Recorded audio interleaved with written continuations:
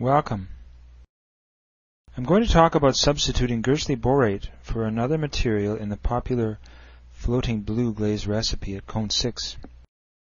Also, GerstleyBorate.com, when frits are not suitable, ulexite, using phantom static and added status with colorants, and retotaling in static materials.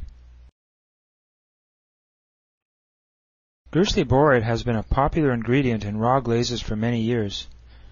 At Digitalfire.com, we author a website about this at GerstleyBorate.com. Recently, it has gone through various perplexing cycles of becoming unavailable and then available again. More frequent changes in its behavior have accompanied this. The artware and pottery worlds have thus been absorbed in the pursuit of a substitute. There is actually a better alternative. You can use INSIGHT to remove Gerstley Borate from your glazes and supply the lost oxides from other materials. I will demonstrate replacement using the popular floating blue cone 6 glaze recipe. This has its own detailed page at GerstleyBorate.com. I'll replace the Gerstley Borate with another boron sourcing material. I'm going to be mentioning some techniques using INSIGHT that might not be totally clear unless you have watched some of the previous lessons. I have made sure the lessons materials table is selected and have keyed floating blue into recipe 1.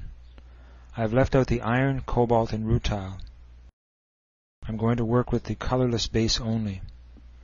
Now I'm going to click here to duplicate it into recipe 2 and make sure I have both recipes set to RO unity calculation. I have also removed the Gerstley Borate from recipe 2 by making sure its line was selected and clicking the line delete button. I've also selected the next blank line in the recipe and added the same amount of frit 3134. Now if I click the MDT button to open the materials dialog, you'll notice this frit contains no alumina. Thus I can source alumina from kaolin to suspend the glaze. I need to think about this because it was the natural clay-like nature of Gerstley Borate that kept the original glaze in suspension. At first this frit seems like it could work, but it brings a lot of extra sodium, so the nepheline, which is currently supplying the bulk of this, has to be dropped to compensate. This will create a balance that makes juggling the materials to match the oxides quite complex. Notice I've also checked the KNAO box. A better solution is to choose a material of more similar mineralogy and chemistry to Gerstley Borate. This is the substitute page at GerstleyBorate.com. Turkish ulexite is imported into North America and other continents in large quantities for use in the fiberglass industry. If I click here, I'll be taken to a detailed page at the Digitalfire reference database. Let's try this ulexite. I'm going to replace the frit with 20 units of ulexite. Notice I've cleared the label and I'm about to click Update. Notice that the CaO and MgO are now lacking and the KNaO is high. If I add materials to source the former, the latter should be pushed downward. Why? Because this is a unity formula. INSIGHT recalculates the fluxes to total 1. If I increase 1, the other amounts will drop. Notice also that the SiO2 and Al2O3 are high. Increasing the total amount of flux is going to force their amounts downward for the same reason. I've added talc to source MgO and whiting to source CaO. I played with the amount of each by incrementing and decrementing to get the closest formula match on a recipe amount multiple of 1.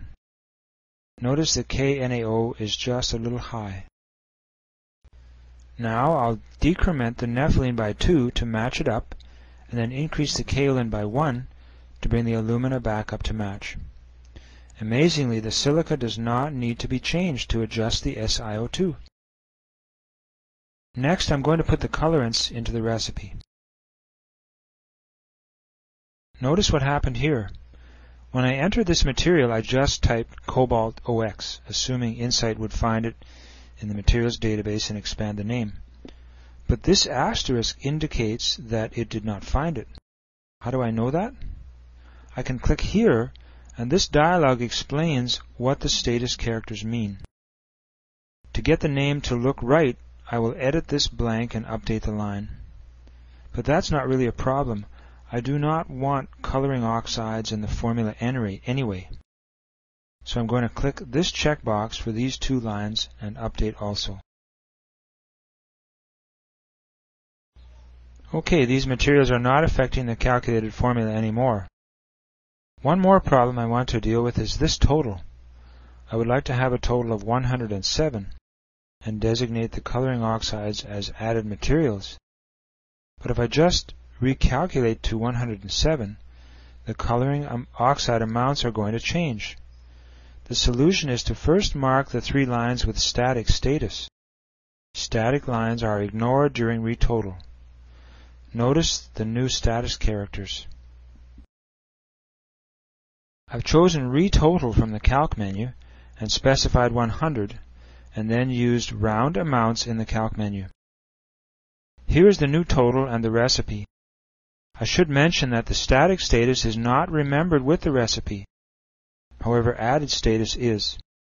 I'm going to set each of them as added using this checkbox. Thus, when I print the recipe, they will be separated as such. Take another look at the chemistry. This glaze is very high in sodium and potassium, and its calculated thermal expansion is likewise very high.